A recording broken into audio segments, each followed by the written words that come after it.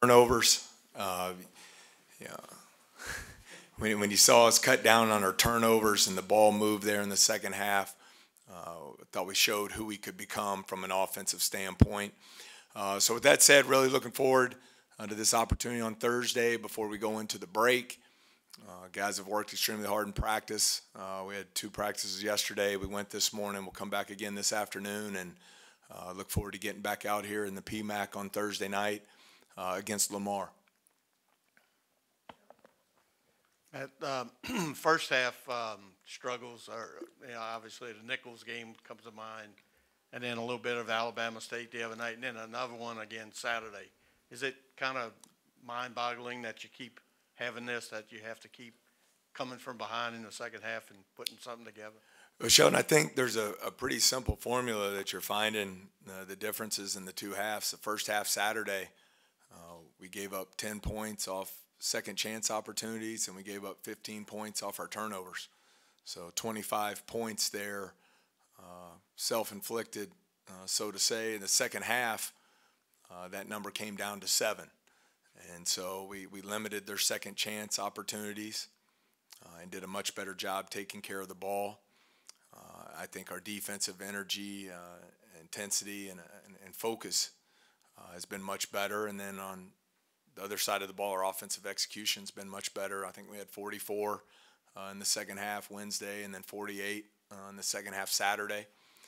So I know we've talked about it before, but sustaining more consistent play and longer stretches continues to be an area of improvement for us.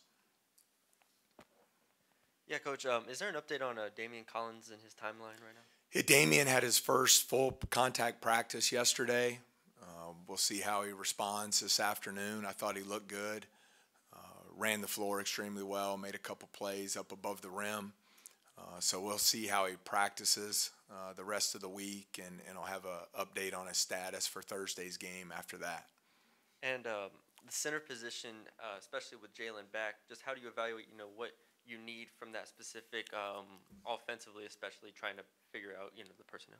Yeah, I think just balance. I think you see with Jalen's ability off ball screens, it opens up the spacing on the floor, opens up opportunities for a forward as a screen and roll threat, which we hope will lead to some other post-up opportunities as well. So I think it's like anything, that was Jalen Cook's first game, and since, I guess, early March. So he'll have to knock some of the rust off there. And it was, for our forwards, the first time playing with him in a real game setting. He was out injured when we went to the Bahamas this summer. So it'll just take a little bit of time to continue to build that chemistry. Obviously, they've gotten to practice together, but nothing like being under those game lights. How did you notice Jalen kind of handle everything that's going on with the NCAA and the 2-time transfers, and then finally able to get there out on the court on Saturday? Well, I think he handled it really well. I think he took advantage of the time while we were waiting on a ruling throughout the summer and fall. Always tried to challenge him to be prepared when his opportunity came. We never knew when that phone call might come through. I think he worked hard. Has invested a lot of time in the gym. I think game conditioning, you'll see that improve as we go along. But I think you saw, especially in that second half, how he opens up the floor. He had 6 assists, only 1 turnover. He also rebounded well at the guard spot for us. So I think you'll just see him get more and more comfortable as he gets more game action. What are your thoughts on how the whole situation is playing out with the NCAA in the courts, and what do you think is going to come of it? Well, I'm excited for Jalen. I think his was a unique transfer compared to some of the other situations that were out there. Being a player who started out at LSU, returning to LSU 20 minutes from home, helped him from an academic progress standpoint because he didn't lose any hours, transferring to 3 or 4 schools. So I think his situation was very unique. And that used to be the rule in the past. If you ever transferred back to your previous institution, you were eligible right away. So I think his circumstances were a lot different than than the others affected by the court rulings. Yeah, I know you guys started the second half with Jalen out there. Did you expect that to kind of carry over into the game on Thursday, that he's going to be kind of in that starting unit? And then just Jordan Wright, I mean, went really ballistic there in the second half for you guys. Just it really feels like he's kind of found his groove. Just what has he given you, and what do you expect from him going forward? Yeah, starting with Jalen, he'll start on Thursday. I think he practiced really well yesterday. And look forward to having him in the starting lineup. With Jordan, his individual offensive performance was terrific. 33 points on only 14 shots. You don't see that very often. So he was really efficient, shot it well from three. But I think a lot of that opened up because of his aggressiveness getting to the basket, which in turn got him to the free throw line. I think he was 10 of 10 from the free throw line. And then I thought, these are the things that are important to me because I think they'll allow us to get better as a team. We obviously did not play well in the first half. I thought his leadership in the second half, from the halftime conversations to the timeout huddles, to his energy and effort and communication on the floor was awesome, and that's what we need from him. And I think a lot of our other players took confidence from that. And that'll give us an opportunity to keep getting better moving forward for sure. Now that you have Jalen back, you kind of feel like you're kind of complete. Like, I mean, this is the team I wanted to start the season with, and obviously the second half at Texas, you looked like that kind of team you wanted. Well, it changes how we can play with Jalen's skill set and his ability to play in ball screens. So that's exciting for us. I think it opens up the floor for everyone else. You saw, I think we were 11 of 25 from three in the game. So the spacing was a lot better out there on the court for us. Our turnovers came down in the second half. I think it allows us to be a much more explosive and efficient offensive team, not only in transition but also in the half court. I was going to ask you about Jordan and also making everybody better, like you said earlier. But Jordan said after the game that it kind of – the basket, the rim seemed bigger. I mean, does that kind of tell you exactly what Jalen brings, that everybody can get involved like that? Well, I think, not to echo the same things, but the spacing was just really good on the floor. I thought Hunter Dean did a terrific job in the ball screens, and he does a good job rolling to the rim. He puts pressure on the basket, which opens up some threes for other guys. But I thought just the ability to space the floor and Jordan to have that balance in his game of scoring inside, getting to the free throw line, opened up his three-point game. And then I want to say the second half, we were maybe 9-4 assist to turnover. We really cut down the turnovers. So it allows you to be a lot more efficient. The turnovers, they're just backbreakers. Because obviously not only do you score, but the odds are you're going to give up some points in transition. And you saw that in the first half. And that's why we got off to such a poor start. So ball security will continue to be a huge point of emphasis for us. You mentioned, and we're kind of, Al, asking the same question here, but with Hunter Dean, I mean, all these pieces that you kind of have flowing together, talk about Dean and how he kind of fit into the plan last time out and your excitement to see how he continues to evolve from what happened. Well, he's really incredibly intelligent as a basketball player, both ends of the floor. So he understands spacing and schemes on the offensive side of the ball. And then defensively, I think he does a great job of, we would call it see it and fix it.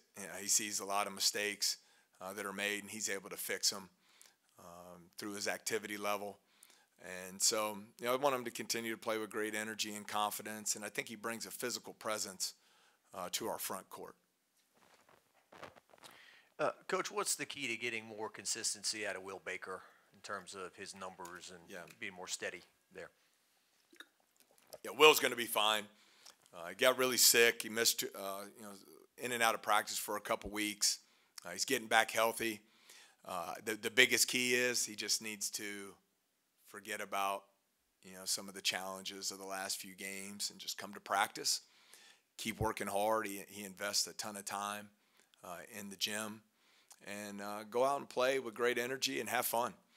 He's going to be fine. I look forward to the impact he's going to make on our team as we go to these last two non-conference games. Excuse me.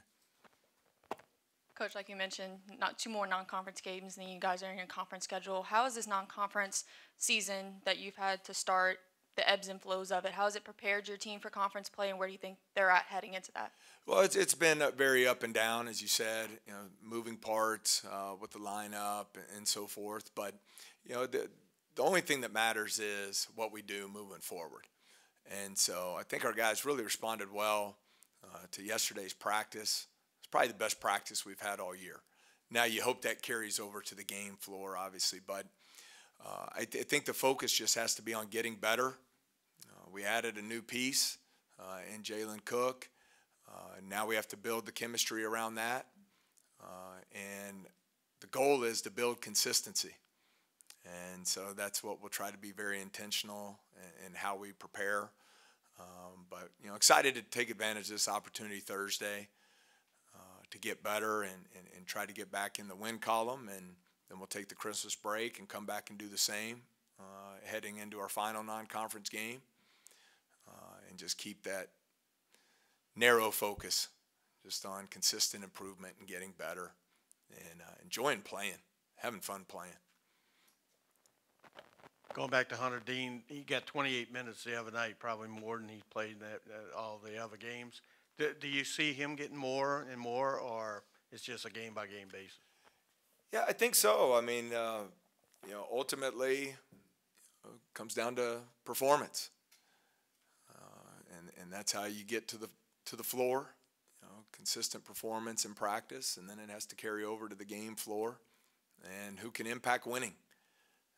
And that's what we're searching for. And I thought he was, really good, not only on the offensive end, with the 11 points there in the first half, but just defensively. I thought he brought a great presence to our team, had us organized.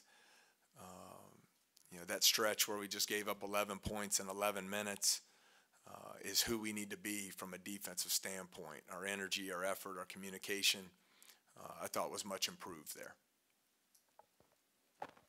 I'm sure you'll be asked this after the game on Thursday, but in your experience, how do you handle that long layoff? Because after a second half against Texas, I know, like you said, these guys want to play. They just want to keep playing in those game-like atmospheres. How do you handle that with essentially, 2 games in almost a 2-week span? Or 3 weeks, however long it is.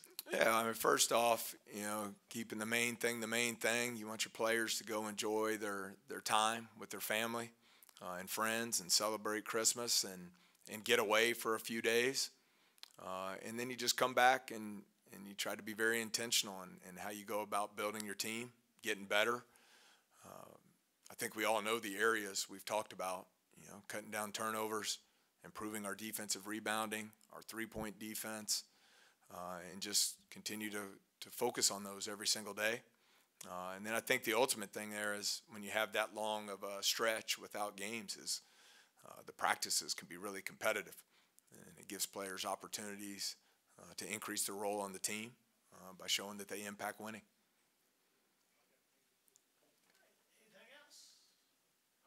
All right, thanks so much. We'll see you Thursday.